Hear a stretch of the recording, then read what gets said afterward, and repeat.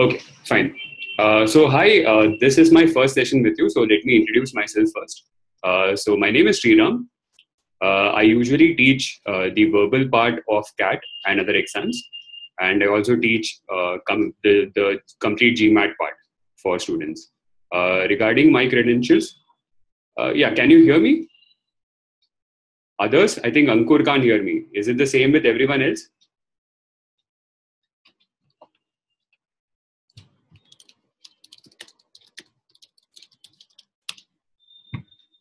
Okay, you guys can hear, right? Ankur, probably, I don't know. I hope he has not muted it. But anyway, I think let's get started. So coming back to me, with regard to what I do, I usually teach the verbal part of CAT and other MBA entrance exams. And regarding the scores that I have, so last year I took CAT and I got a 99.98 in the verbal section. And even this year CET, I had a score of 99.99. So probably you can say that I know the stuff that I teach. So anyway, coming back to today's session, the first session will be on Parajumbles. Feel free to pause me or feel free to stop me anytime if you're not comfortable with any part that I'm mentioning, no matter how stupid you think the query is. So don't worry about that. Just feel free to type in and I'll address your queries right then and there. Okay, so the first session that we will do will be on Parajumbles. And then in further sessions, we look at the other topics that are more important for CAT. So we look at reading comprehension, we look at paragraph summary and so on. Okay, so let's get started. Parajumbles, as people who have taken the CAT would already know, is nothing but a question type in which you have 4 or 5 or 6 sentences that are jumbled up. And your basic objective or the basic aim of solving that question or solving these questions is to arrange them in a logical order. Okay, so you will have 5 or 6 sentences that are jumbled up and you have to arrange them in such a way such that they make logical sense. Just give me a second, I'll just address this query.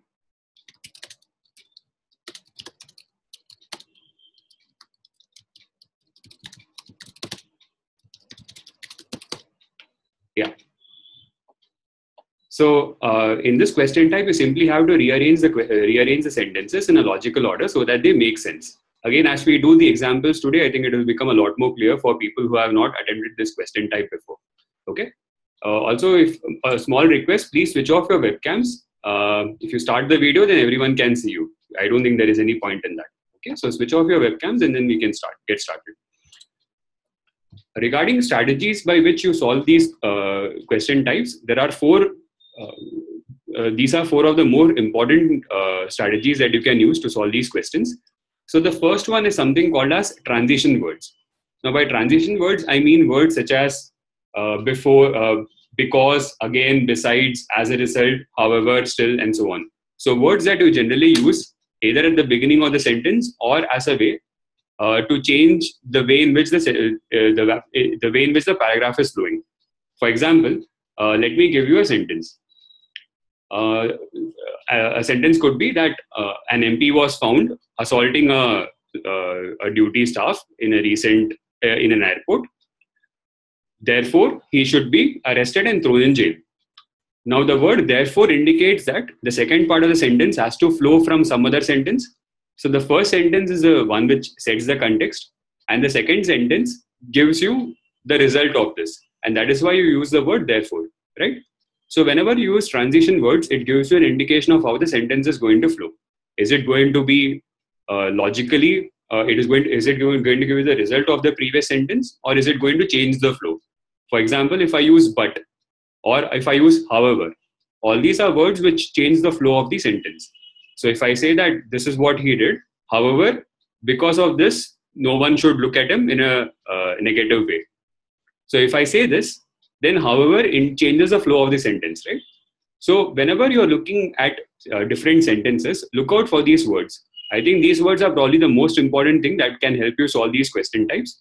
So look out for these words such as but, however, therefore, besides, again, first, second. So all these are examples of transition words which give you an idea as to how 2 sentences should mix and match. Okay. The second one will be nouns and pronouns. So by nouns and pronouns, I mean that whenever I have a noun, if I want to indicate that noun again, I can replace it with a pronoun. For example, if I say that, let's take the current case. If I say that, for example, Ankur is not able to hear my voice, hence he should check the volume. So I won't repeat the word Ankur again and again, right? I won't repeat the noun again and again. Instead of repeating the noun, we use a pronoun there. So whenever we want to repeat a noun again and again, instead of repeating that noun, we instead use a pronoun. So we use him or her or whatever be the pronoun, and we use that again and again. So logically, the pronoun should always come after the noun.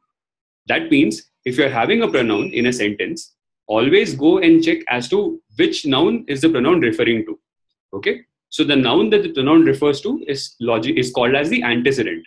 So if you look at the grammatical term for this, the noun that the pronoun is referring to is called as the antecedent. So in a sentence, if you see a pronoun, for example, if you say that he did this, immediately check as to what is the antecedent of he. So the moment you get the noun, logically the noun should come before the pronoun. Okay.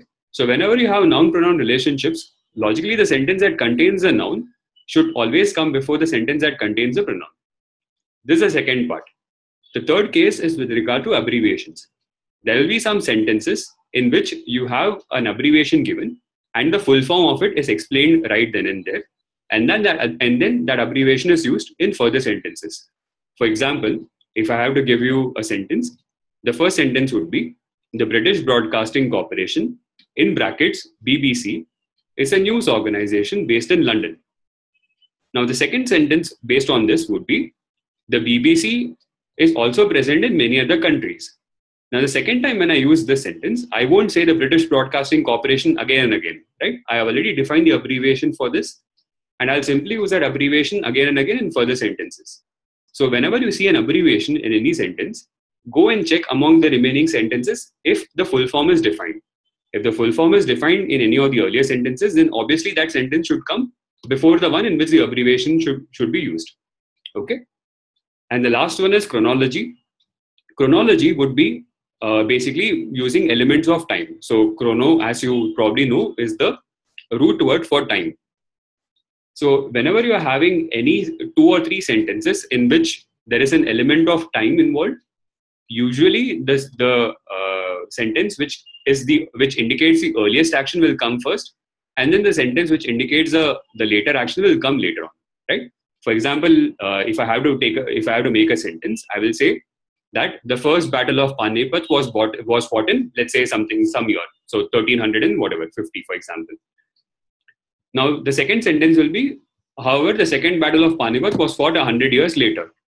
Now, obviously, logically looking at these two sentences, the sentence that contains the first battle of Panipat should come earlier before the sentence that contains the second battle, right? So this is what is basically indicated by chronology.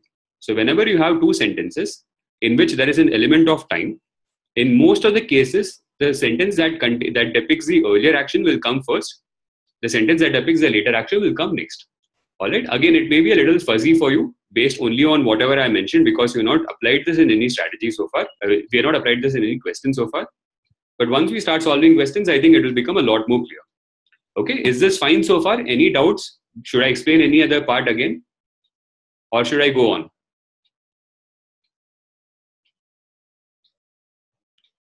Okay, fine. I'll go on. Let's go to questions now. Let's try one question at a time. So what I have done is, in the first slide, I have blanked out all the other options. Okay, so you only have the 4 sentences. Now you try making the order of the sentences properly without noticing the options. Once you have done it, I'll go to the next slide which contains the options, and then you can see as to whether you have got it right or not. Okay, so just try this out. Try and figure out without looking at the options at all. So take a minute and try and get this.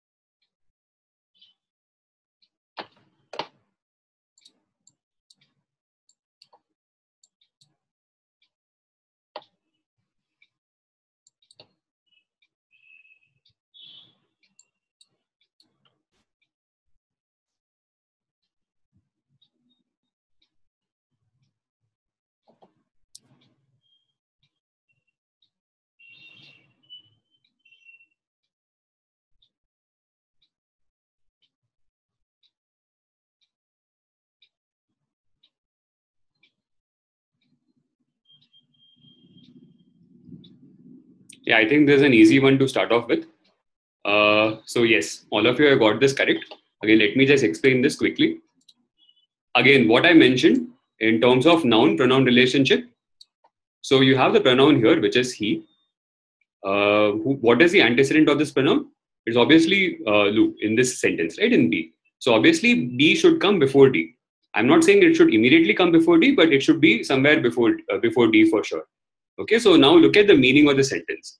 You're saying that he got up first and walked out of the office into the main hall. And what is happening afterwards? Afterwards, he's getting a cup of water from the cooler. He's gulping it down as he looked out of the hallway window. And once he's looking out of the hallway window, what is he seeing? He's seeing what is the outside view, right? And he's comparing it with what it was earlier when he drove to the institute and what it is right now. That is, it is full daylight. So basically, the order will be B, D, A, and C. Once he's looking out of the hallway window, then you get the comparison between what it was earlier in A and what it is now in C. So that is the reason why BDAC is the answer. So I think all of you got this right. I think this was a pretty straightforward one. Again, if anyone has any queries, if I should explain it a little further, then just let me know. Just stop me at any point in time. Okay. So again, these were the options not really needed in this case. But anyway, BDAC is the answer. So option 3 is the answer in this case. All right. So in for those who, again, of you who are new to CAT, in CAT, you generally won't have the options for parajumbles. So this is the theta question type where you have to type in the answer. So you won't have the options. You simply have to take a look at the sentences that are given, and you have to write down the arrangement as the others are given, as the others are written down in the chat window. Right. So you simply have to write down BDAC in that logical order. In some other exams, in few of the other exams for ZAT as an example, you will generally have the option, so it becomes a lot more easier to solve this question type. Anyway, coming to the second question, again a question from erstwhile CAT.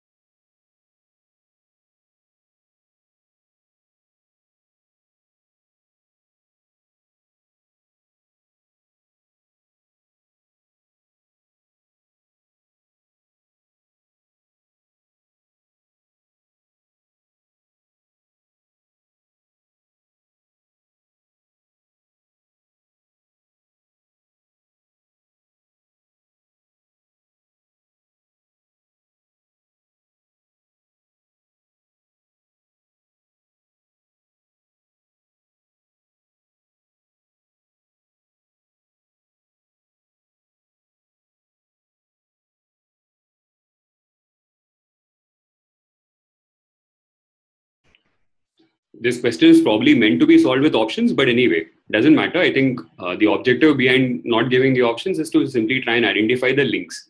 Okay, so again, good try by two people, but then both of you are incorrect. So just see if you can check the pattern again.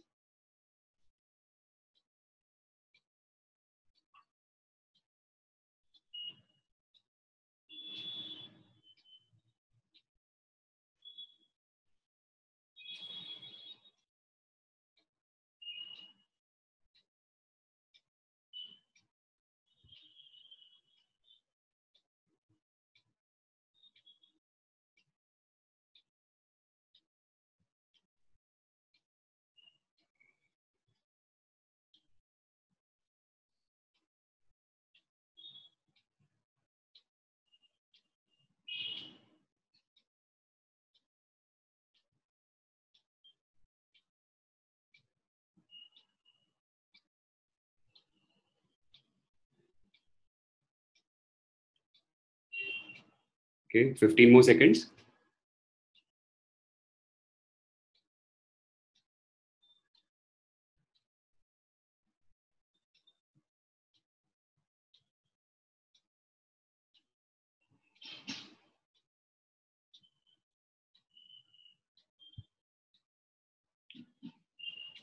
Yeah, I think some of you have got it right. The answer is FDEBAC. Yeah, FDEBAC is the answer.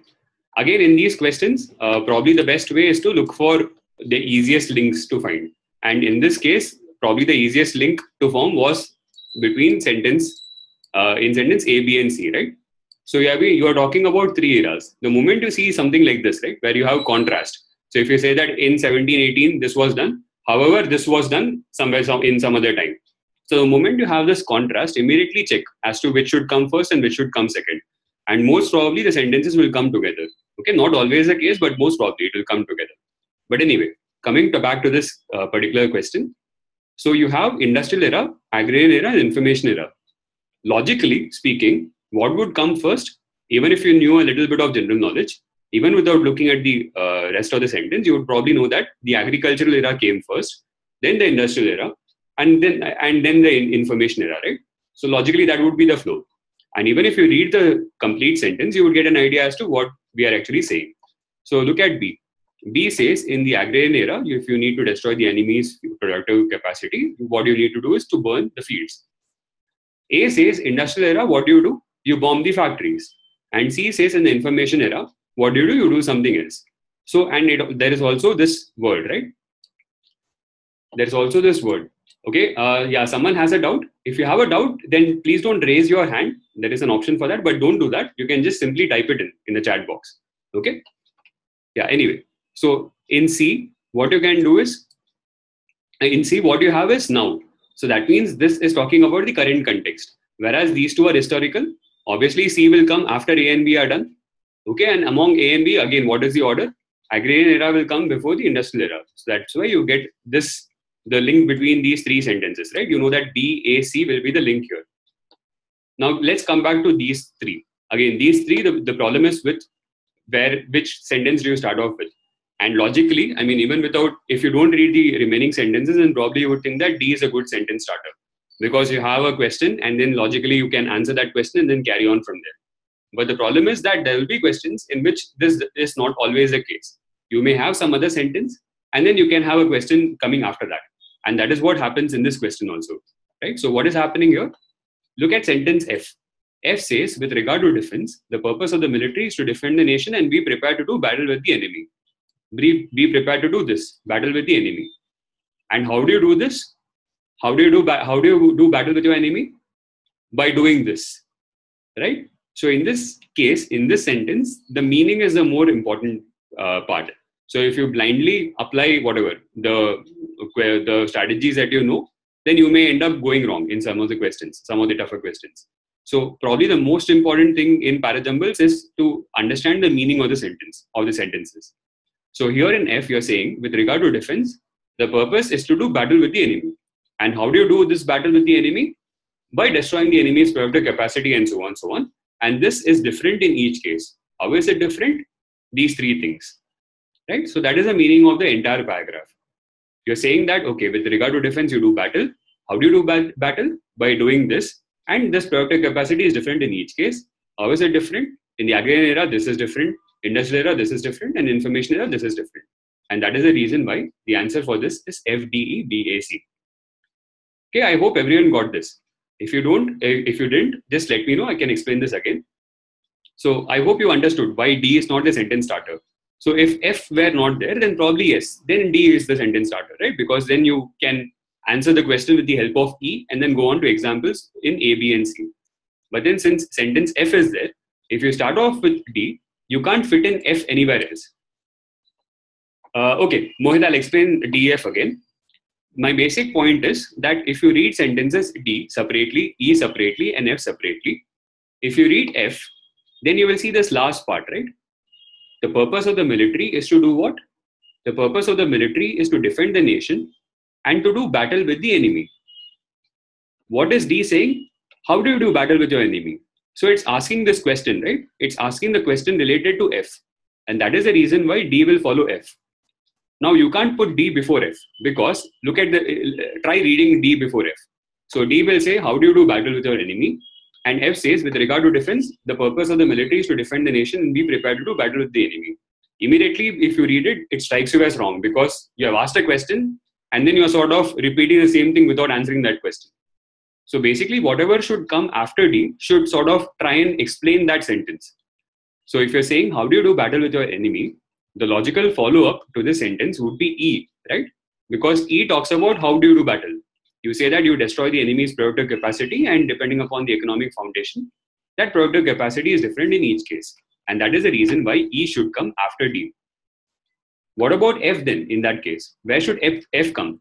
F should obviously come before D, because F says do battle with the enemy, and D follows up by asking the question, how do you do battle with the enemy? And again, that is answered by E, and in turn, E, A, B, and C give you the examples, right? So that is the reason why the order is F, D, E, B, A, C. I hope this is clear now. Okay, in case it is not, don't worry, you can ping me after the session is done, and probably I can explain it to you separately again. Okay, let's move on. Okay, so this was the question. Again, these were the answer options. Probably not, if you had the answer options, then again, it would have been a lot simpler. But anyway, go to question 3.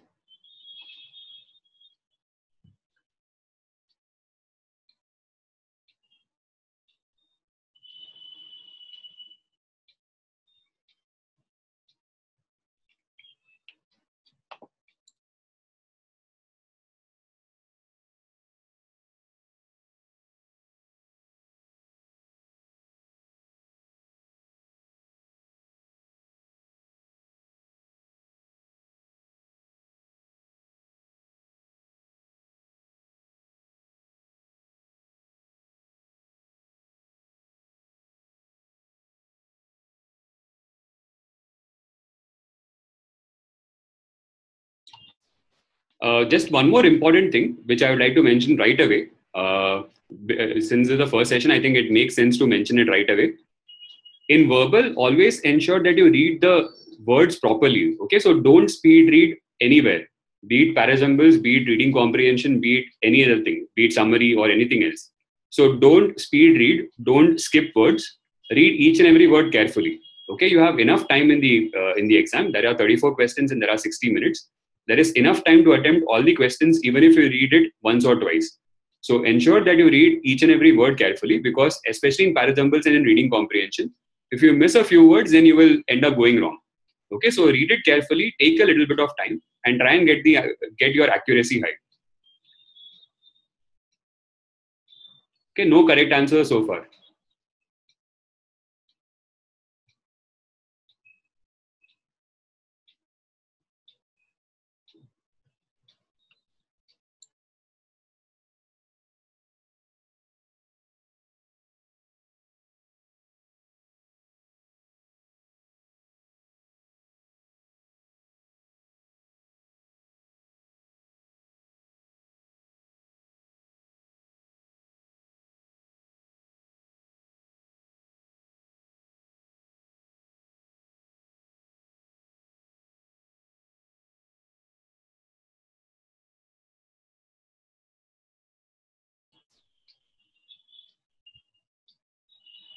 Okay, slightly tougher one, I guess. I'll give you 10 more seconds and then I'll go to the next slide, which contains the options.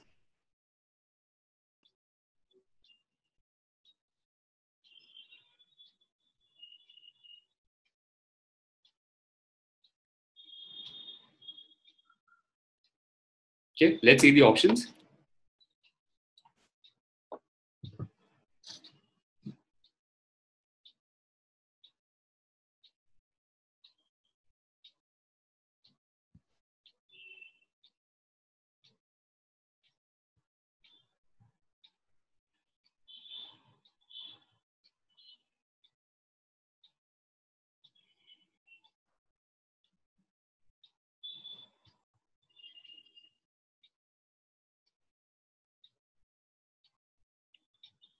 Yeah, I think even with the options, this is a tough one, right? Because you're confused between 1 or 3. So I guess the decision has to be which one is correct, 1 or 3. Okay, so let's see. Let's try this out now.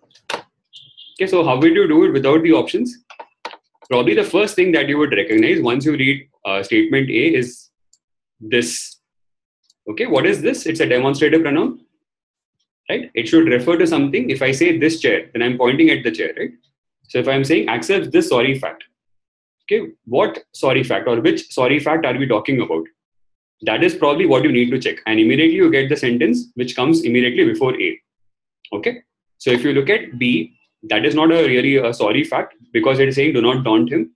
He acknowledges to, in fact, he returns to the point often, whatever. But then C contains he. That means the noun is coming in A. That means obviously C should be coming after A, as I explained already.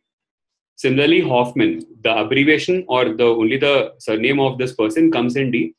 That again means that A should be coming before D, right? So the only sentence that is left which can come before A is E. And I think most of you got it right in terms of the sentence starter. So E is a sentence starter, right? E is a paragraph starter rather. So in terms of the gap between words and rewards, translators come somewhere near nurses and street cleaners. This is your starting sentence. After this, A will come. So Michael Hoffman accepts this sorry fact that translators come somewhere near nurses and street cleaners in terms of worth and reward. And he accepts the sorry fact without approval or complaint. Fine. So EA is the link so far. Let's look at B, C, and D. C says he acknowledges to. He acknowledges to. That means what is it? He's acknowledging this also is basically what C is saying. That means the sentence that comes before C should be some other acknowledgement by this person. That is why the sentence which comes before C will be some other acknowledgement. So what is the acknowledgement? Accepts the sorry fact. So he's acknowledging the sorry fact and he's acknowledging this too. In fact, he returns to this point, right? And that is the reason why E, A, and C becomes a link. I hope everyone understood this. If you have two in this case, that means in C you are saying he acknowledges two.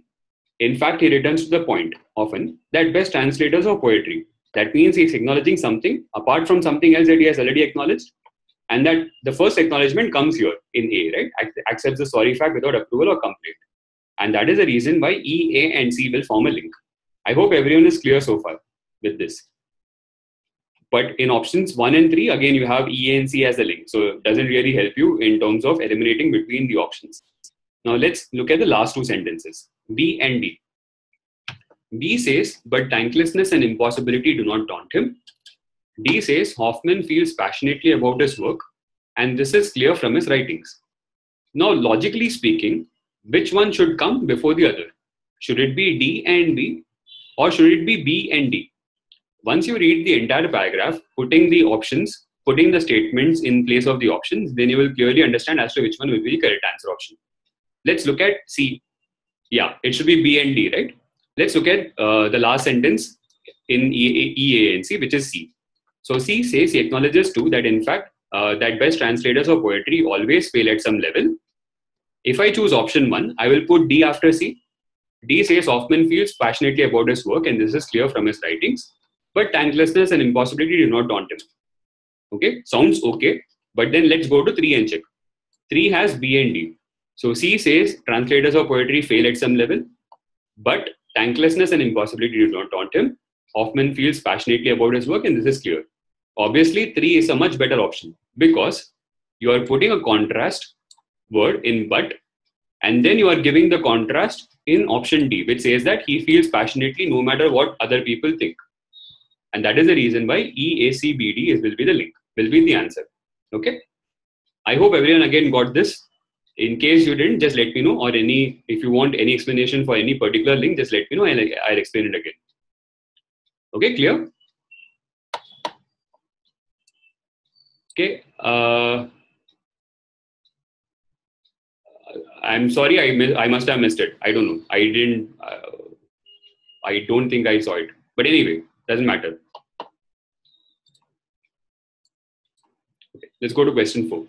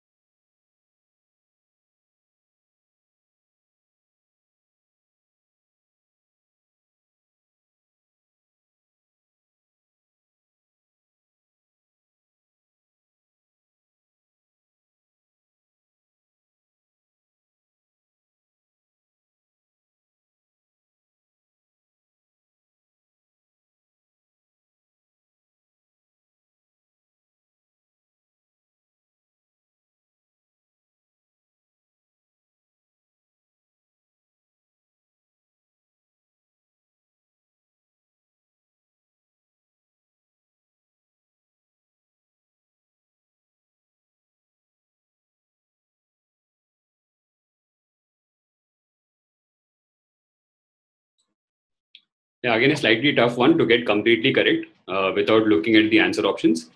But I think most of you are on the right track. So let's go to the answer options and then probably you can check as to which one should be the correct answer.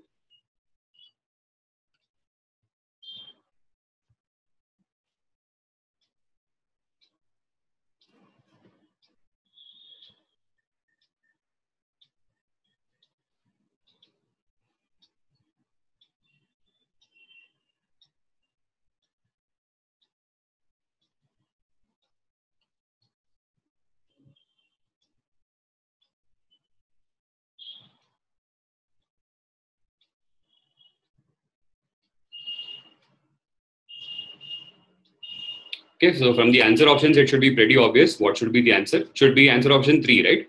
I think what a lot of you have done is to interchange B and D. Okay, so you have written, I think, A, B, D, C, E, F as the answer, whereas the actual answer is A, D, B, C, E, F. Okay, it doesn't matter. Actually, you are right. If you had written A, B, D, C, E, F, probably I would also mark the same thing. Okay, so because looking at the way the sentences are structured, probably you would put B before D. But doesn't matter with the options that we have. I think the answer should be pretty clear. And generally, you won't have such ambiguous questions as a type in the answer type question. Okay. So anyway, let's get started. So A says branded disposable diapers are available at many supermarket and drugstores. B says one supermarket is a higher price, and so on, so on. And C says something private label and so on. Now, once you read the sentences, probably what you can do is you can split the sentences based on two things. One is if it talks about branded diapers, and the second one if it talks about private label products. Yeah, Sunny, as I was telling you that if you would probably, if this was a Theta type question, then you probably, a lot of people would mark A, B, D, C, E, F as the answer option. So if you have marked that right now, so don't worry, I think probably you would be on the right track. Okay, so don't worry about this question. This was meant to be solved with the options. This is a CAT, I think 2003 or 4 question.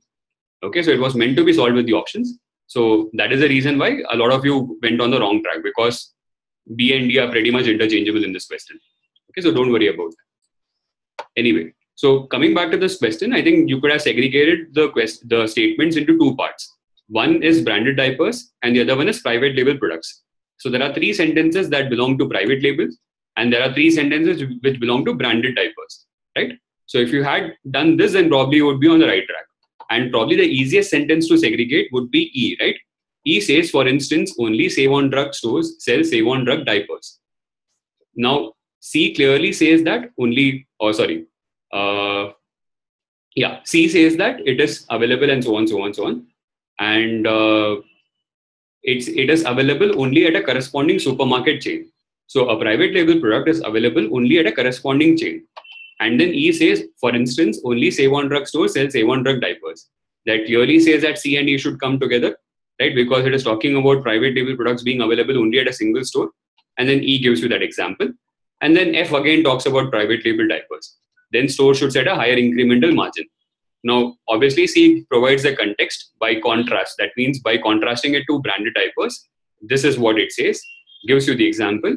And then F gives you, hence, because of this, what should be done? There should be a higher incremental margin percentage. So C, E, and F becomes the link for the private label part of it. Now you are left with options A, B, statements A, B, and D. Now A says branded disposable diapers are available at many supermarkets and stores. B says if one supermarket sets a higher price and customers may buy that brand elsewhere.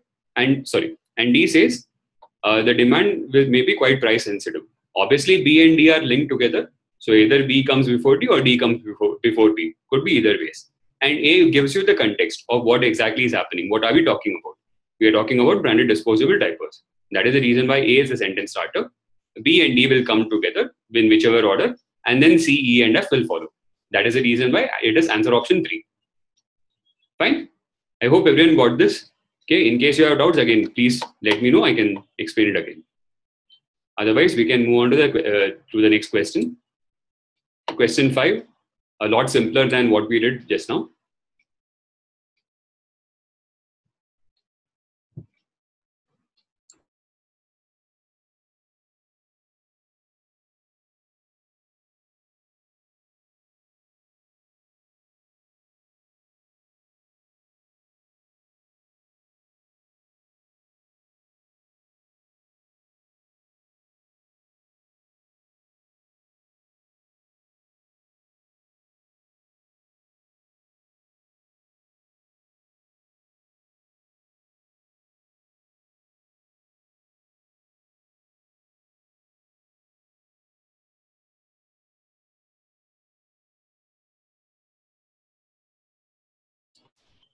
No, Karthik, I didn't. I started off with the session straight away. What we can do is at the end, once the session is done, at the end, let's take around 15 to 20 minutes and then we can discuss all the queries and probably I'll explain how to start for VARC preparation also. Okay?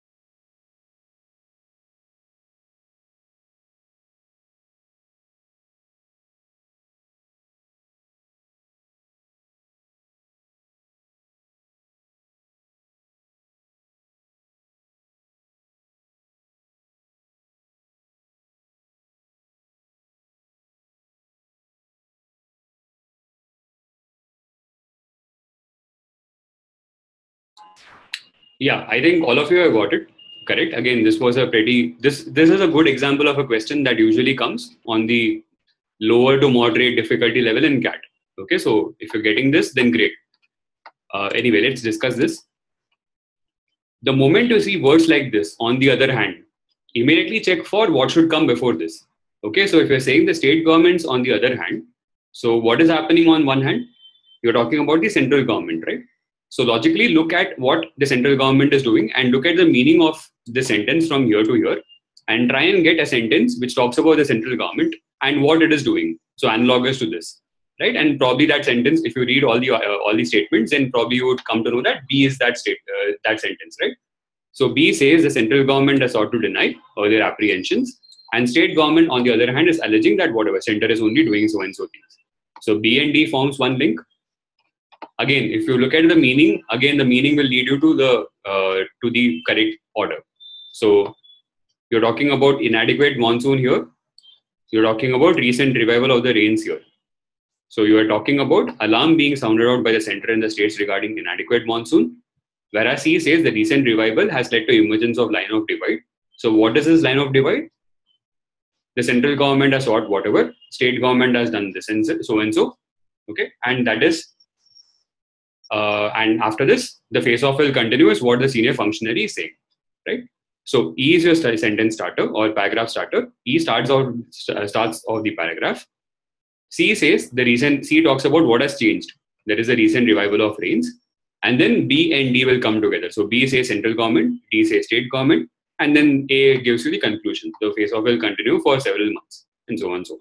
So that is the reason why ECBDA is the correct order of the sentences, right? Again, with the options, it was pretty straightforward. Let's go to question 6.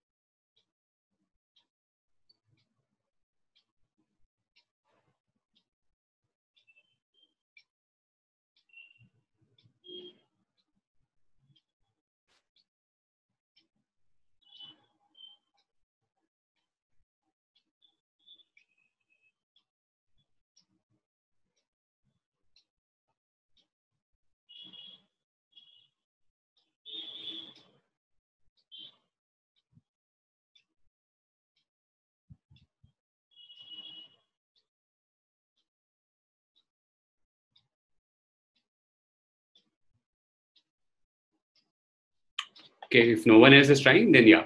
Yeah, I think all of you again have got the answer correct. So BEDCA is the answer. Again, not that difficult a question, but probably one or two sentences may have been a little difficult to figure out. Anyway, so from reading the sentences, clearly B has to be the paragraph starter, right? So one of the unsettled scientific questions was the exact nature of the shape of the earth. It gives you the context of what is being discussed in the other four sentences. So shape of the earth. E carries off from that point. E says the shape of the earth is known somewhat, but it is not known how much, right? So it is known that it is not a sphere but an oblate spheroid, more curved and flatter at the poles, but the question of how much more was yet to be established. So E carries on from what B is saying. And then we are talking about how the measurement has to be done in A, C, and D. Now C talks about length of 1 degree arc, okay?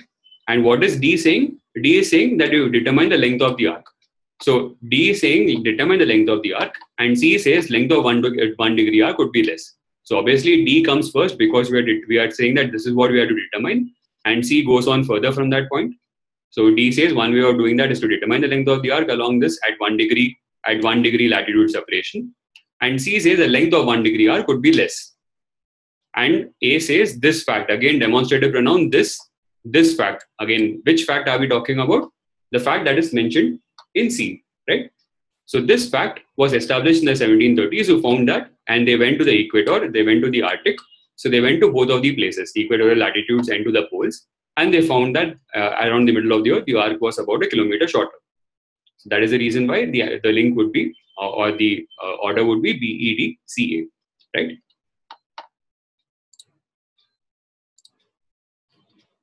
Okay, in question 7, 1 and 6 are fixed. You just simply have to rearrange A, B, C, and D.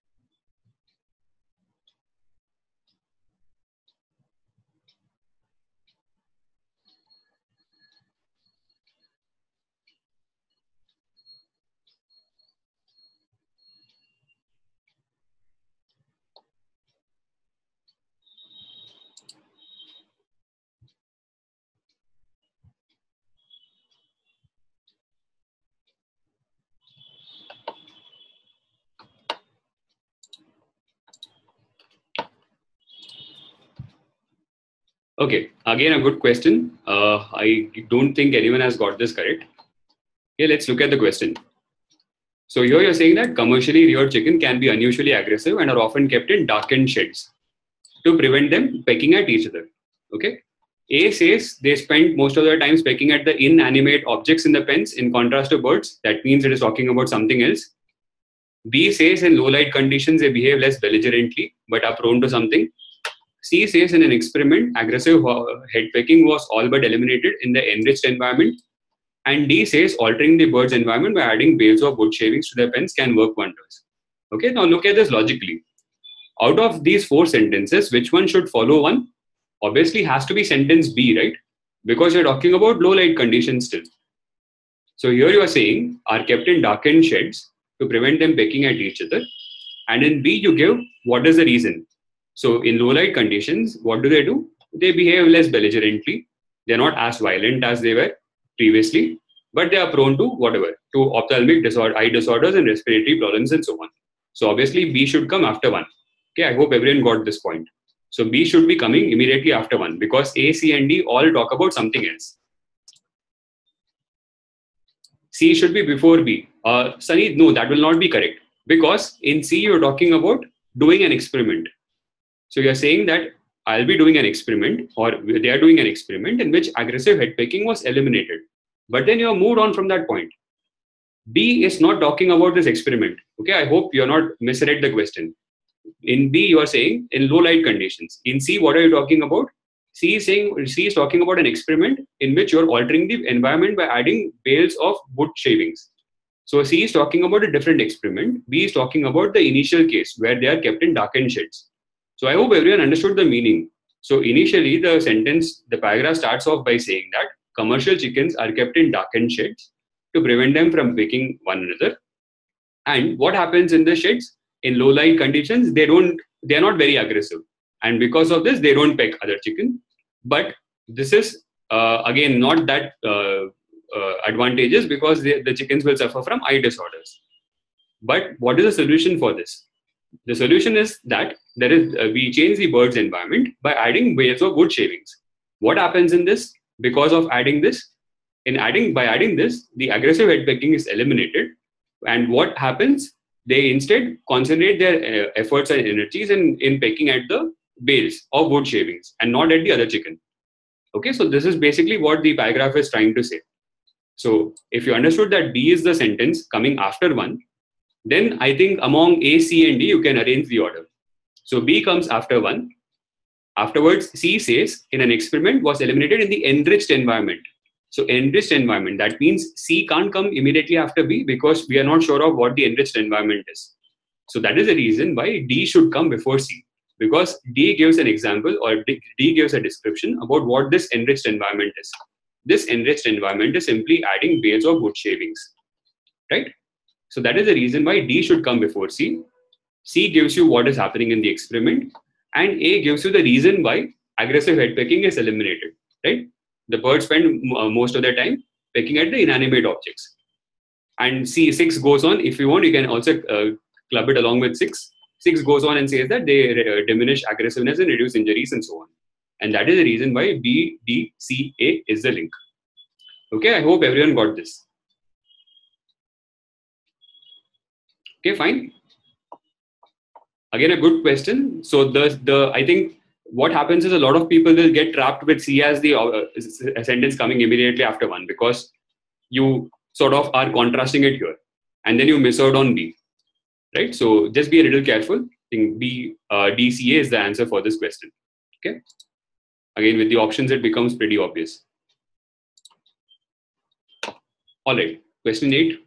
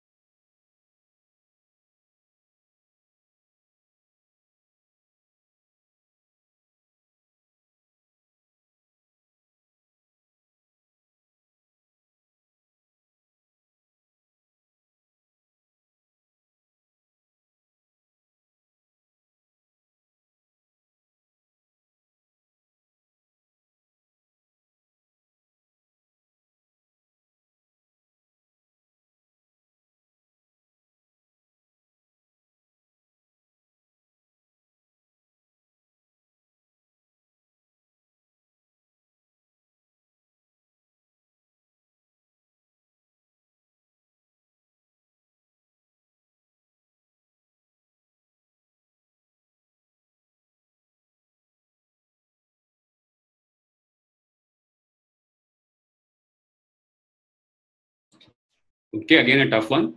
I'll show you the options and then see if we can figure out which one is correct.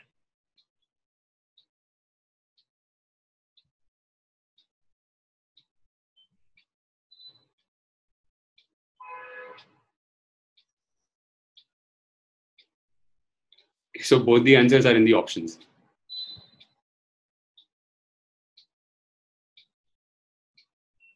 Yes. So it should be either B or D. Correct. So again, which one will be better is your decision point.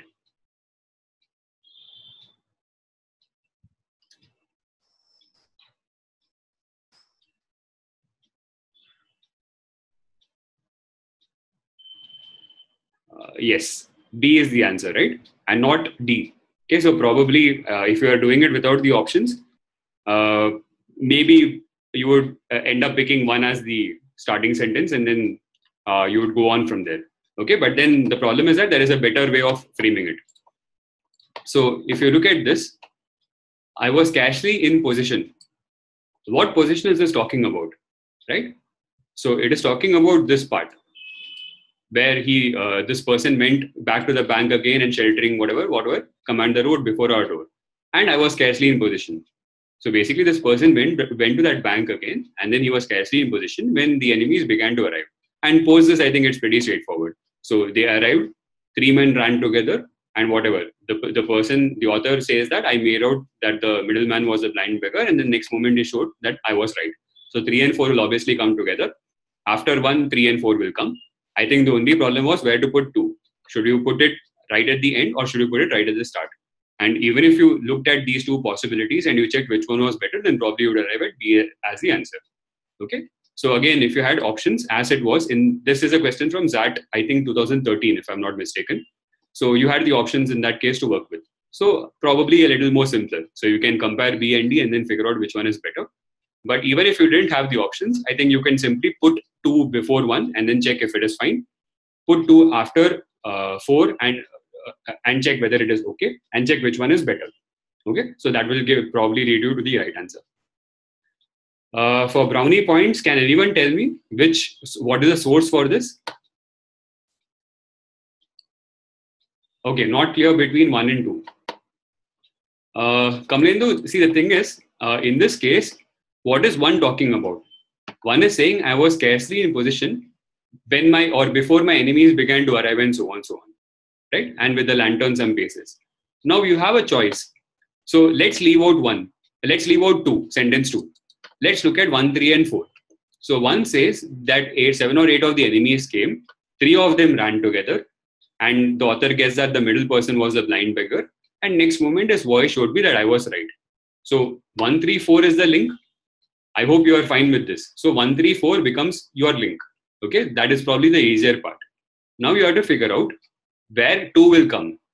Should 2 come at initially, that is before 1, or should 2 come at the end, that is after 4, right? This is your decision point now. What I'm saying is that you put 2 in both these places. You put it right at the start and you put it right at the end, and you see which one makes better sense. So 4th one says the next moment his voice showed me that I was right, and my curiosity, whatever, where I crept, where I might command the road before our door.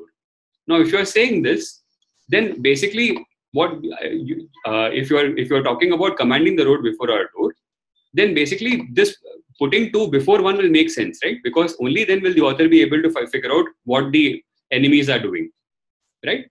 And also, you're talking about the person being scarcely in position, right? Being scarcely in position.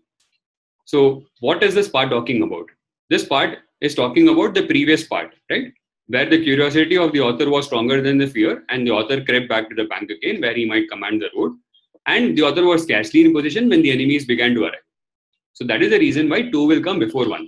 Okay, so logically thinking, between these 2 options that I told you, you should think as to which one will come before the other. Okay, and then you can probably arrive at the answer as B. Okay, I hope you got it. So as I was saying, for brownie points, does anyone know what is the source of this? In case anyone has read this. Yes, this is Treasure Island. Okay, so ZAT, again, there were 2 questions from Treasure Island in this ZAT paper. Okay, that's great. That was quick. So yeah, so this is Treasure Island. Again, fascinating book. In case you haven't read it, probably I think you can just give it a shot right now. And this is question 9. So this was the other part, again from Treasure Island. Okay, so just try this out again.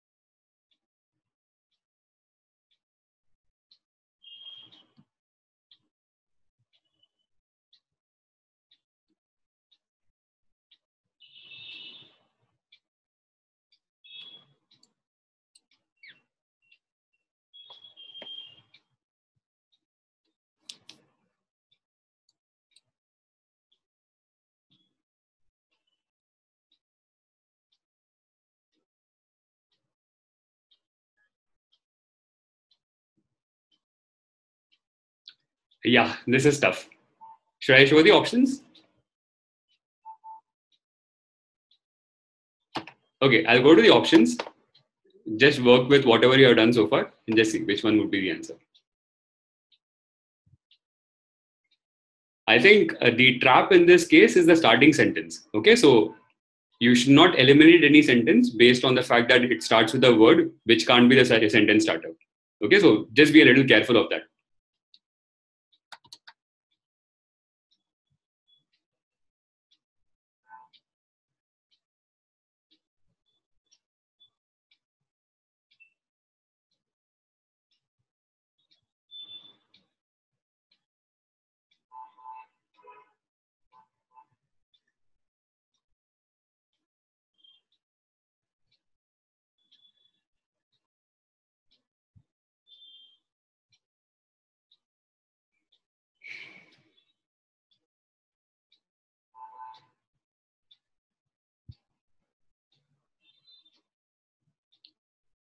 Yeah, see, right?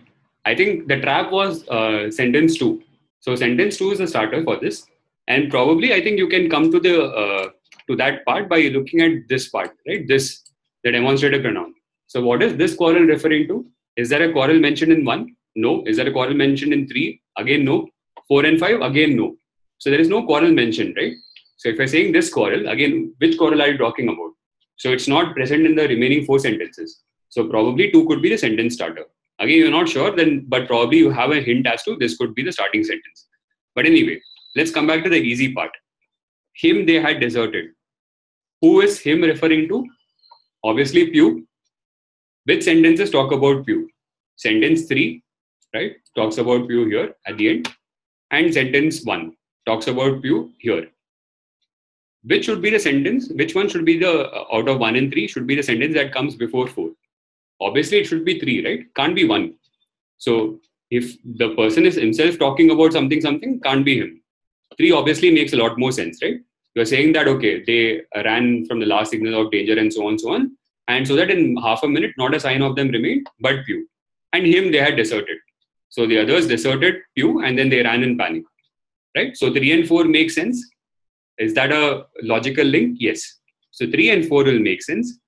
Again, remaining part of the remaining sentences 1, 2, and 5, only one talks about Pew again. So obviously one also has to come along with 3 and 4. So 1 says, finally he took a wrong turn. 4 is talking about he remained behind, tapping up and down the road in a frenzy and whatever. And then 1 says, finally he took a wrong turn and ran a few steps past me and said, you won't leave old Pew. Again, looking at the sentences logically, again, 1 should follow 4. Right? So 3, 4, 1 becomes one link. Is this fine so far? 3, 4, 1. Is this okay? If this is where you if you came till here, then probably I think it would have been easier. So 3, 4, 1 becomes a link. You are left with 2 and 5. 5 says almost at the same time. As the same time as what? As the same time as this, right? Sound came of the tramp of horses galloping. So at the same time as this, there was a pistol shot. So there was a sound which came here. There was another sound here. And that was plainly the last signal of danger. And because of this, everyone ran. So there were 2 sounds. One was came from the top of the hill of tramp of horses galloping. Almost at the same time, there was a pistol shot. And this was the last signal of danger. And hearing these 2 sounds, all of them ran from here. Except for this person, Pew. Him, they deserted. Not knowing why they left him behind, but basically this person was left behind and he remained there tapping up and down in a frenzy. And finally he took a wrong turn and he started calling out for people, right? So that is the reason why 2, 5, 3, 4, 1 becomes your link. So again, logically you have to work out with the easier options first, easier statements first. So in this case, the easier statement was obviously the ones concerning Pew. So him they had deserted becomes probably the easiest sentence to tackle. Before 4, you should figure out which one should come. Obviously, 3 should come before 4. 1 also talks about Pew. 1 will come after 4. That's why 3, 4, 1 becomes a link. You're left with 2 and 5. Among 2 and 5, which one should come first and which one should come second is your decision point. So you can come to 2, 5, 3, 4, 1 as your option. Right? I hope this is fine. Okay. Again, in case you are not sure, just let me know and I can explain any other part again. Okay. Fine. Let's go to question 10. Again, this is a little tricky. Okay, looks easy, but a little tricky. So try this out.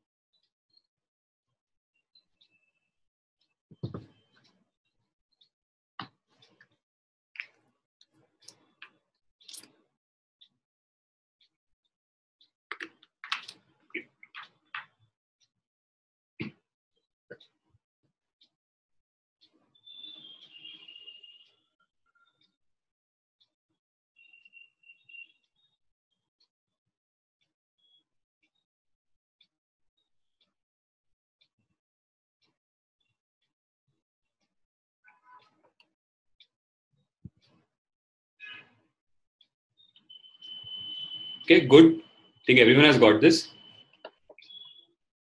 Yeah, it is DCBA. I think the problem comes because of this part. I groaned and inquired whether he could give me something for acute gastric cramp.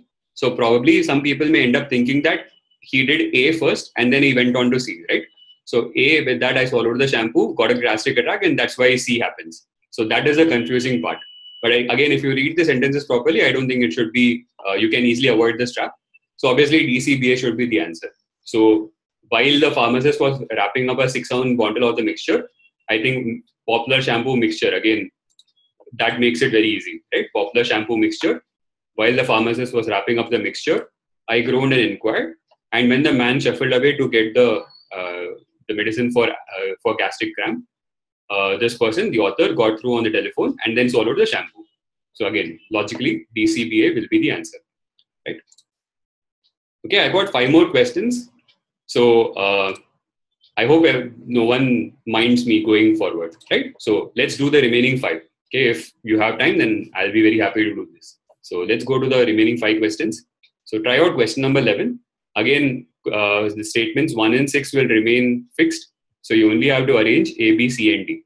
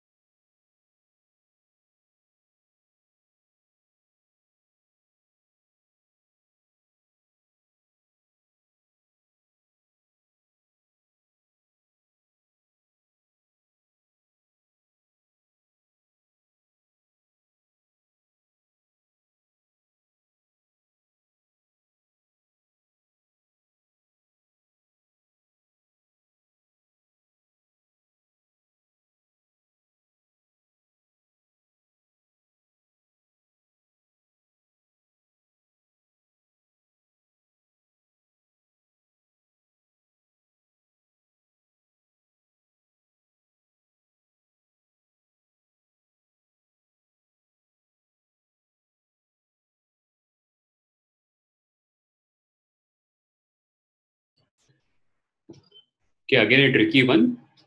You just need to understand the meaning of this. So once you get the meaning, so probably I think you should be able to work it out. I'll go to the next slide, which contains the options. Maybe you can check it.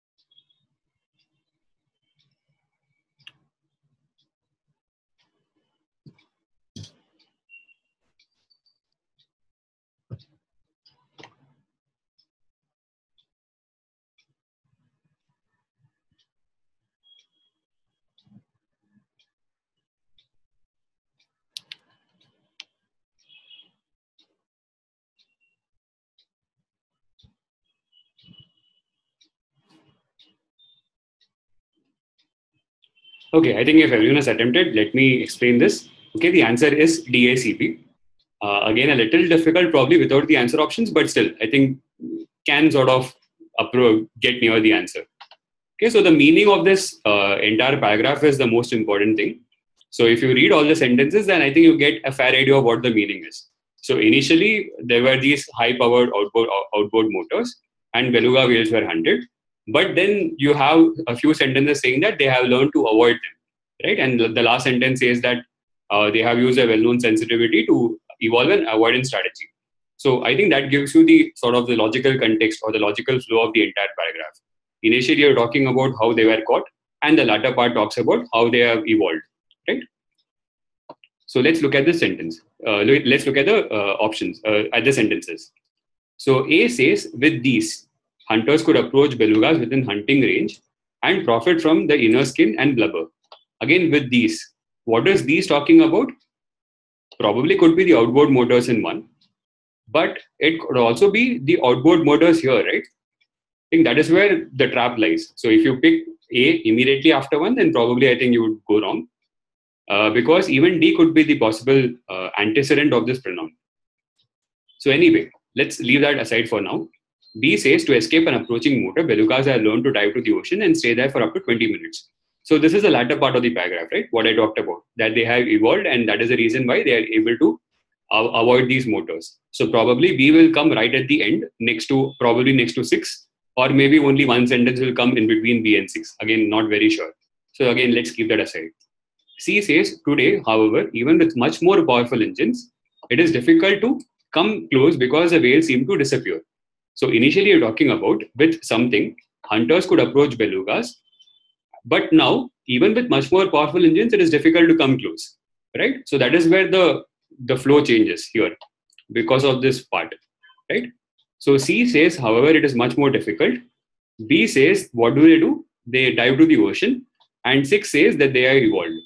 So logically, these three sentences form a link. C, B, and 6, right? Because C says that, okay, what do? They disappear. How do they disappear? By diving to the ocean bottom and staying there for up to 20 minutes. And 6 is talking about the conclusion, right? They have used their well-known sensitivity to evolve an avoidance strategy, right? And B is that avoidance strategy. So C, B, and 6 form a link. Now you are left with A and D.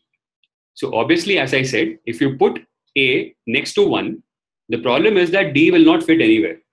Okay, so you can't say A and D because D and B will not form, because then that link will not be correct.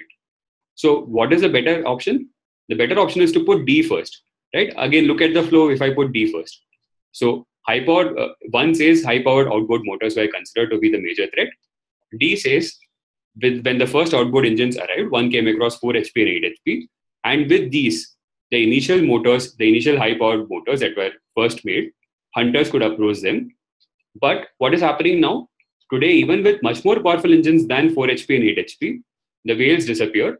How do they disappear? By diving to the ocean bottom. And basically, this is the avoidance strategy that they have evolved. So that is the reason why DACB is the answer. Okay, fine. Again, looking at the meaning of the sentence, looking at the flow of the sentence, probably you can understand as to how it should flow.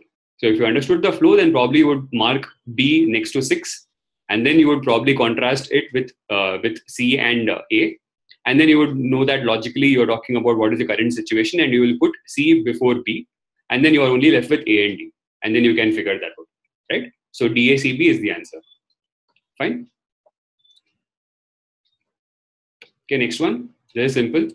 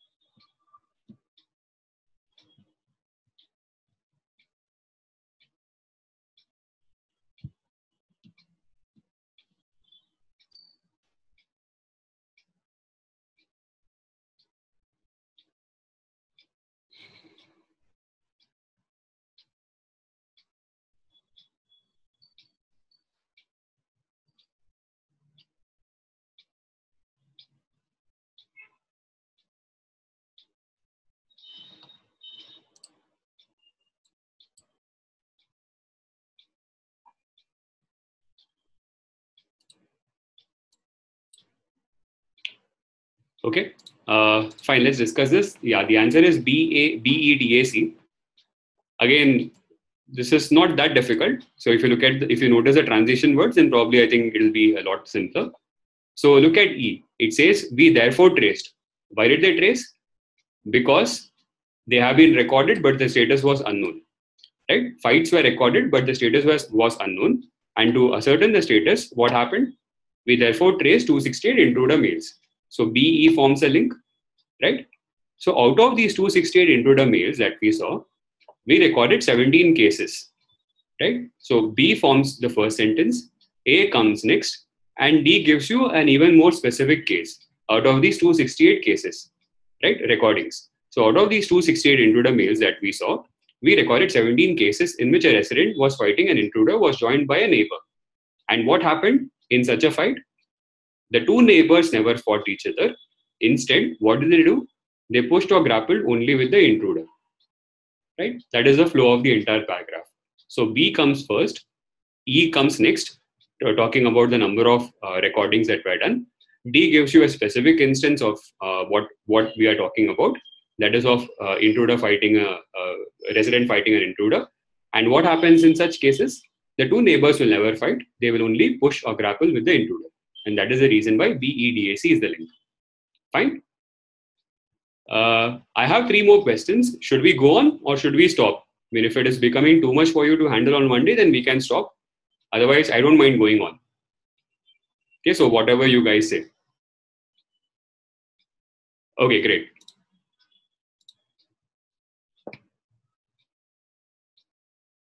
Okay, next one.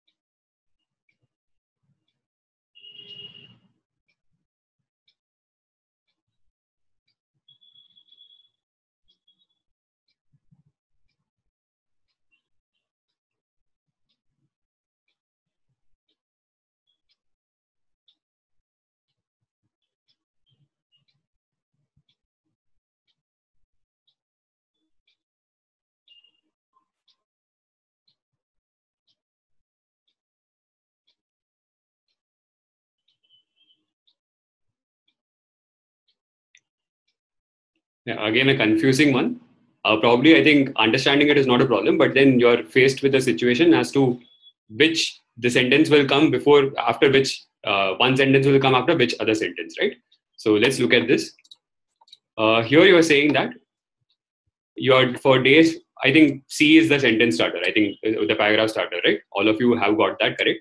So C says that when you have been going for days through a mountain pass, a moment will come when you are winding around, and surely you will come upon the plain. D also says the same thing. Surely after this you will see the plain. So C and D are sort of talking about the same thing, and A and B talk about the same thing, right? So A says instead you are faced with another huge crag. B says no, the path winds on and another mountain bars your way. So which one is it? Is it C and B or is it C and A? Is your decision point. Again, in this case, it becomes a question of probability. So which one is more probable? Will B come after C? Is that better? or should B come after D? That is your decision point. And that is where you need to make a decision as to which one is better, right? So here you are saying, you will, after winding around the great mass of rock in front of you, you will come upon the plain. Is it better to start the sentence with no after C, or is it better to start the sentence with no after D? This is the question, right? Is it better to start the sentence with no after reading C, or is it better to start the sentence with no after reading D? Okay, which one will be better? Will it be C or will it be D? Should be D, right? Surely after this you will see the plain? No. The path winds on, another mountain bars your way, right? If you are simply saying, see, basically the point is which one is better, okay? Which one is better language? So if you are simply stating the fact, in C, what are you doing? You are simply stating a fact, right? When you have been going for when you have been going through a mountain pass, a moment will come when you are sure that after winding, whatever. But what happens? Instead, you are faced with another mountain. And D says, surely after this, you will see the plain. And now the question is, which one will come after this? Will it be A or will it be B? So the problem in this is, it's a little ambiguous. This question is a little ambiguous, but then you have to make a decision as to which one is better. Will it be B coming after C or will it be A coming after C, right? So after C, Sapna, after C is what I was saying. So after C, okay, I think I made a mistake in what I was saying. So after C, obviously it should be A coming, okay? And after D, it should be B coming, right? I think I made a mistake in what I was trying to say. So yes, so after C, since you are simply stating the fact, you will simply state another fact that instead you are faced with another crag. And D talks about a more emphatic statement. Surely after this, you will see the plain. And B says no. Surely after this, you will see the plain? No. The path winds on, another mountain bars your way. And that is the reason why the answer is CADB. Okay, I hope I understood. I didn't confuse you. My basic point is that whenever you want to say no, the path winds on, you will say this for a more emphatic statement and not for a descriptive statement. And that emphatic statement comes with D, right? Surely after this, you will see the plain. But no, this doesn't happen. The path winds on, another mountain will bar your way. Right? That is the reason why DB is a better answer, better link than whatever is the other one. Right? So that is the reason why CADB is your answer. Okay, I hope this is okay. I hope I didn't confuse you. So CADB will be the answer for this. Okay, in case you are still not sure, just let me know after the session and probably we can discuss it again. Okay, 14, slightly longer one, but very easy.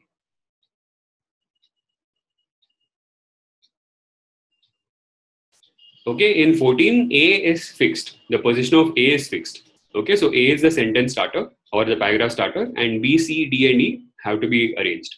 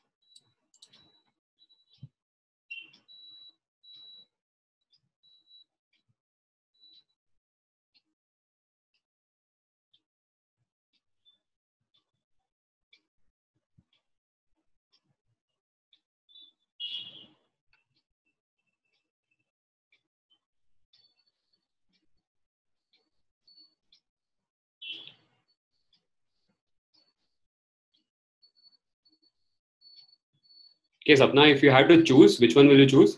CBED versus BCED?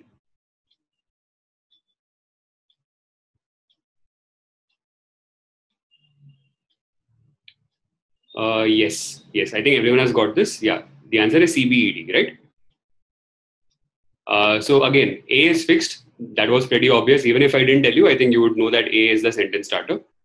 So A starts off with talking about what the KQU, whatever they are doing. So about the land and so on.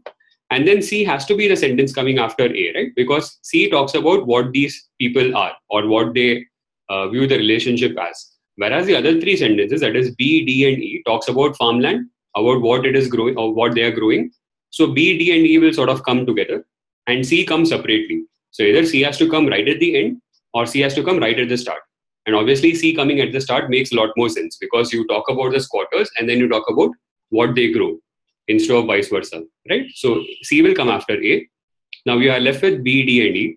B, D, and E talk about what they grow. And again, you need to sort of understand, try and get what is the meaning. So B talks about the land being more intensely alive and was changing the year round, and the maize grew up higher. So this is where it starts off by talking about what is happening in the land and so on.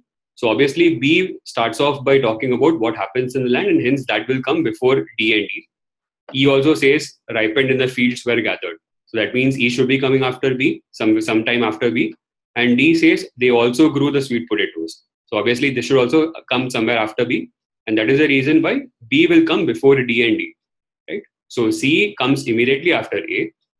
B will come immediately after C. And you are not left with D and D. So the only choice is whether is as to which one comes first. Does D come first or does E come first? Now, since you already talked about maize in B, that is why in E, if you're talking about the maize stalks again, were collected in bird, then obviously E makes better sense, right? Coming after B immediately, because it makes sense to sort of talk about maize and then finish off that idea here, and then go and talk about sweet potatoes later on, rather than talking about maize, talking about sweet potatoes, and then coming back to maize, which is not which is not a good way of constructing a paragraph, right? So that is why C comes first, B comes next, E comes next after that, and D is the last sentence, right? So CBED is your link. Okay. And the last sentence and the last one, again, not that difficult.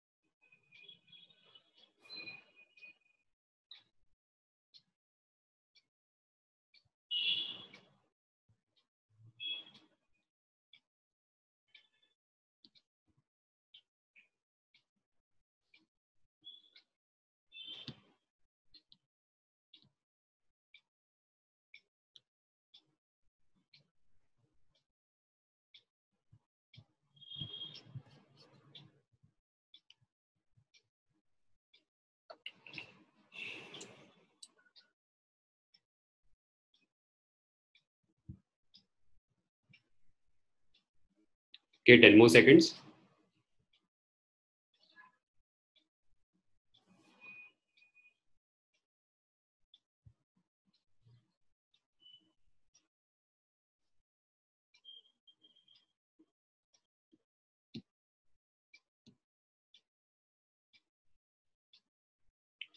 Okay, fine. Yeah, DBAC is the answer. Okay, again, looking at the meaning of the sentence, probably I think you can arrive at this. So let's look at the transition words again. Here you are saying, unsettle the balance. Unsettle the balance. What balance? This balance, right? Proportion of soldiers to workers remains roughly the same. So that means B should be coming somewhere, sometime before A. C says, but its fortunes are presently restored. So how are they restored? And again, but is a transition word which indicates a change in the direction of what is happening, right? So, but its fortunes are presently restored. That means something bad has happened before C, and that is being depicted by A, right? Hungry predators often invade the colony and unsettle the balance. And so, if you put A and C together, then it makes sense. A says hungry predators will invade the colony and unsettle the balance. And C says, but the fortunes are presently restored because the queen will lay eggs in numbers and so on and so on. Right? So A and C form a link. B will come somewhere before A. Now we are left with only one sentence, which is D. D says the hump is alive with worker termites and soldier termites. Obviously, if you put D right at the start, it will make a lot more sense than putting it at the end, because you already started talking about what happens when predators come in and so on. And then here you are having this word coming here and this word coming here. So obviously, it indicates that this D will immediately follow the first sentence, right? And that is why immediately after one you will have D, then you will have A, then you will have B, and then you will have A and C coming together. And then you can ask this question, see how we can account for this mysterious ability. So what is the mysterious ability? Because it lays eggs in not only large enough numbers, but in the varying proportions required. And this is the mysterious ability, right? So that is the reason why DBAC is your answer. Okay, I hope you got this. Fine, I think that's it for today's session. It was a little intensive. Probably it went on for a lot more than what we had planned. But anyway, I hope it was useful. If you have any feedback, just let me know. Otherwise, I have 10 minutes. We can discuss any doubts if you have. Okay, the doubts need not be limited to today's session. Can be generic. Could be on anything. Could be on prep. Could be on strategy. Could be on verbal. Or could be also on generic quant and LRTI. Okay, in case someone wants to ask. Okay, any doubts?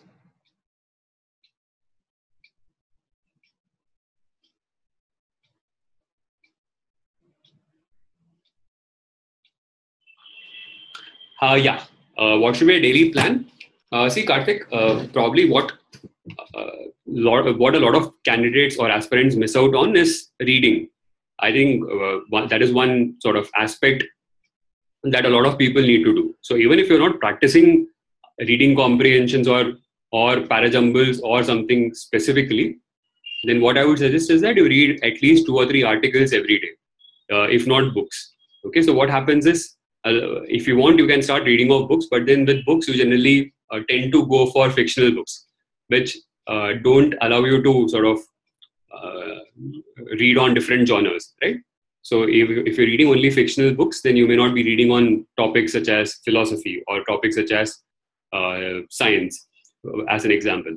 So generally, my suggestion is to simply read articles, and the article should be from 2 or 3 good sources. So the sources that I generally recommend are, one is The Economist, second is the New York Times, and the third one is the New Yorker. Okay, so these 3 are probably the recommended sources. And in fact, if you look at past editions of the CAT, you will find a lot of, I'll just type it out here. So Economist, New York Times, and New Yorker. If you look at past editions, you would generally find that one passage is from any one of these 3 sources. So my suggestion is that you pick up one article from each of these sources every day and try and vary the genre in which you are picking it up. So let's say that one day you are picking up one from philosophy, the next day you pick up one from, let's say, art, third day from geography, fourth from history, and so on. So try and pick up from different different genres, and try and read an article every day. Just read the article without stopping anywhere. Once you're done reading that article, just sort of breeze through the entire article again and look out for vocabulary words which you are not sure of in the first reading. Right? You can go and check what is the meaning of those words again later on if you want. But then probably as long as you keep doing this, you will get a good idea of first of all, you will be reading a lot of material relevant to the CAT. And the second thing is obviously your vocab will also improve, even though you're not preparing specifically for vocabulary. So I think even if you're not doing RCs or PJs daily, I think you should be doing at least this. Okay, so the plan is, at least for the online course, is to share a lot of articles on the group. Okay, so probably we may create a separate group, but even if we don't, on the current group that is there, the CAT preparation with learning roots group, I'll be sharing articles, maybe not daily, but on a regular basis. So at least read those articles, and probably I think that should at least suffice for now on weekdays. On weekends, obviously, yes, you should be doing RCs, you should be practicing RCs, you should be practicing PJs. So in terms of number, I think it totally depends on you. If you feel that you are not very good, then probably you should be practicing a lot more. In case you feel that, okay, you are at a good level already, then maybe not that much of practice would be required. So yeah, I think in terms of verbal, one problematic area is where should we practice questions from? Because there is no good book as such for practice. So the one thing that I would recommend for practicing initially is to simply look at past CAT questions. Okay, so there's a lot of questions from past CAT papers. Even if you go to Learning Roots, the website, and go to free downloads, I think is the tab on top. I think you can download all the past papers from there. So have a look at all the past questions. I think even that should take a lot of time for you to finish. So look at those questions. After you're finished or after you're done with this, probably you may want to look at GMAT material for reading comprehension alone. Okay, so for reading comprehension, what you can do is refer GMAT material, probably either one of Veritas, Manhattan, or Kaplan. Okay, again, I'll just type it out.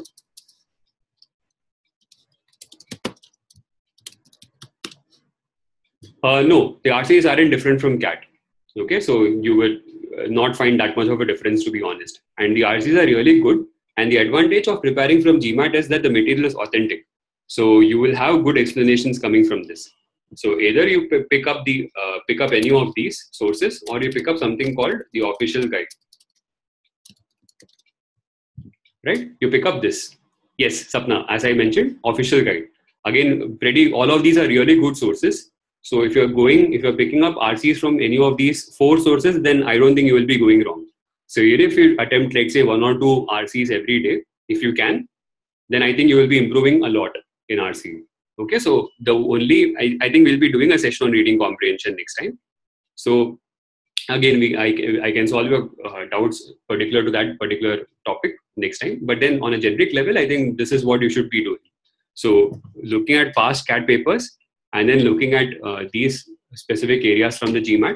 And then once the mocks start, probably in May or June, I think after that it becomes simply a matter of solving mocks, taking them, and then analyzing the areas where you're going wrong, and then working on those areas. So then it will become a sort of a iterative approach. So let's say that you're done with the portion by March or by May or June, then simply it's a matter of taking mocks and then working on your mistakes from there. Okay, in terms of mocks for VRC, IMS is best. Probably any one of IMS, Time, and Career Launcher. I think what we generally suggest in class, and we don't really, refrain from taking names, but then in terms of mocks, I think either one of these 3 will be fine. Probably the one thing that we suggest in class is that if you have other friends also preparing for CAT, then one of you can take Career Launcher, one of you can take IMS, the other person can take Time, and so on. And probably you can do this. And then you can mix and match. So the first test you can take off IMS, the second test you can use your friend's login and then go for Time and so on. So you end up saving money, and then you get a feel of different tests also at the same time. Complain the Bullseye, to be honest, is I would not really recommend. Okay, so I would rather suggest that you stick with Time, IMS, or CL. I think these 3 are the best. Bullseye again comes out with a lot of free mocks. So if you want practice, then probably you can try attempting those mocks. That is okay.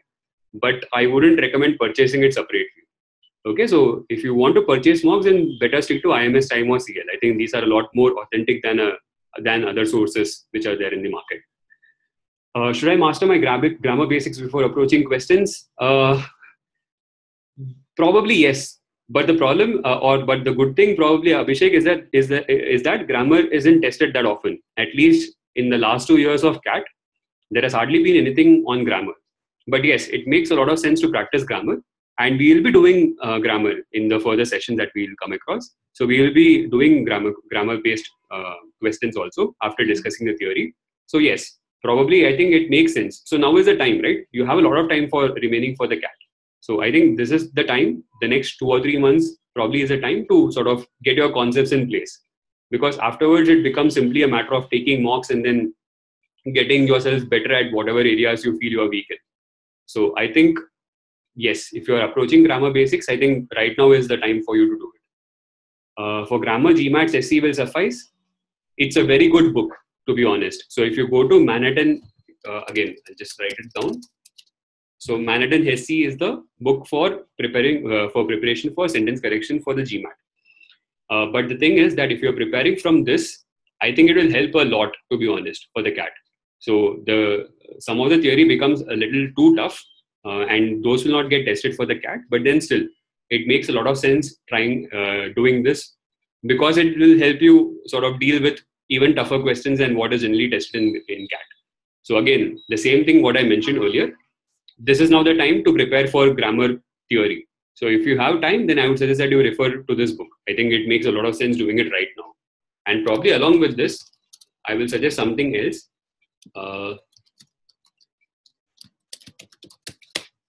There is this app called the Magoosh GMAT Idiom Flashcards. So download this. I think it's available on Android and on iOS. So just download this. And whenever you are traveling or whenever you have a little bit of free time, just use this for 5 minutes. I think even if you do it for 5 minutes in a day, I think that should be enough. So basically, you will get accustomed or you will get used to idioms. So it's a pretty good app. It's a nice app for knowing where you are going wrong, because it's a iterative app. So wherever you're going wrong, it will keep repeating that again and again. So again, a good app to download and then probably use right now. Okay, so if you keep doing this, I think that should be fine. If you keep doing for the next 2.5 months, I think you should reach a pretty good level in grammar. And beyond that, I don't think you require too much, because to be honest, CAT doesn't test you much on grammar. So you will be requiring it mostly for IIFT, for SAT, and for other tests. So for CAT, probably I think the pattern, I don't know, it's early days still, but then most probably the pattern will remain the same, looking at the past trend. So anyway, let's see. But then better to be prepared. So I think now is the time to start preparation for grammar also. Okay, fine. Anything else? Again, once we do the other topics, then I think a lot of these topics will get covered within the next 1 to 2 months. And post that, it will simply be a question of taking practice sessions. So I think you will get enough practice for you to bump up your score. Okay, being an OMS, would NMAT Atma be considered? Sapna, I think better to contact Prasad or Shashank for this. I generally don't look much into CET admissions part, but then I don't think it is considered, to be honest. But I think just confirm with Prasad or Shashank. I think they will have a better idea about this. Karthik, my name is Sriram. I think if you're on the group, then probably you would know. Okay? Yeah, CAT English enough for GMAT? No, it doesn't work vice versa. Okay, so GMAT English is good for CAT, but not vice versa, because CAT generally tests you on a very basic level. Okay, so if you are, for example, if you take the chapter on modifiers in GMAT, it goes into a lot of detail on the GMAT. So I would suggest that you do it the other way around. So if you are thinking of preparing for the GMAT, then use GMAT material. Don't use any CAT material as such. Okay. Is there any WhatsApp group for this preparation? Srinath, yes, we will be forming a group soon for online students. So just give us a couple of days. Since we were doing only demo sessions this week, we are waiting for people to confirm. Once that is done, I think we will add all of you onto the WhatsApp group soon. Okay. Okay, fine. If there are no more queries, then let's stop. I hope this has been useful. If you have any feedback, do let me know and I can improve on the sessions as per whatever you say.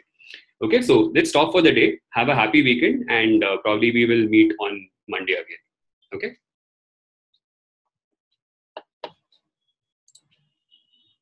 Yeah. Good night.